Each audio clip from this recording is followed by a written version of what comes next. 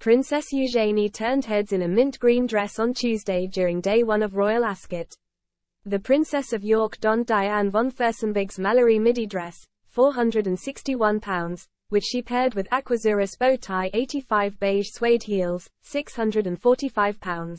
Eugenie accessorized the look with Anya Hindmarch's Maud tassel clutch in bone, £625, and a bespoke Emily London Sinyang hat in light beige, £1,250. In a touching gesture, the royal wore her wedding diamond and emerald earrings, which were a gift from her husband Jack. However, Eugenie's look failed to get the royal fans' approval, with many of them saying that the dress does not suit her. One user wrote on Instagram, "Not the right dress for her, it doesn't suit her." Another one agreed, "Not flattering for her at all. Not the color, not the shape, not the fabric, even the hat is a miss.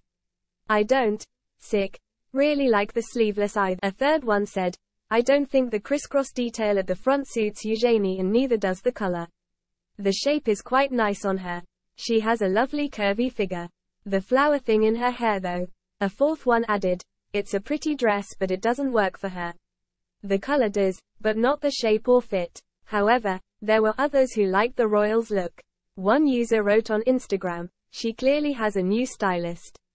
I love the look. She does not have an easy figure to dress, and this really suits her, even if it does some odd wrinkles here and there. I think it might actually be due to her pose when the picture was taken. I think she looks great and very stylish. I was surprised to see a sleeveless dress, as I thought that Ascot dress code required covered shoulders, as well as covered knees." Another one added, "I love the dress. For me, I would have kept it long as pictured on the right. But nothing wrong with Princess Eugenie's choice of shortening the dress."